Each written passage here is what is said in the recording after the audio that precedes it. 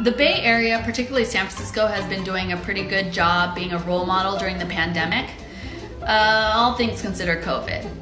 However, I don't think that people realize that it's not because we're a liberal city or we have a ton of money here or that there's elite people from elite schools doing elite things like becoming a data scientist or an engineer solving problems, something like that. No, although we have a lot of that. It's because we know how to shame people.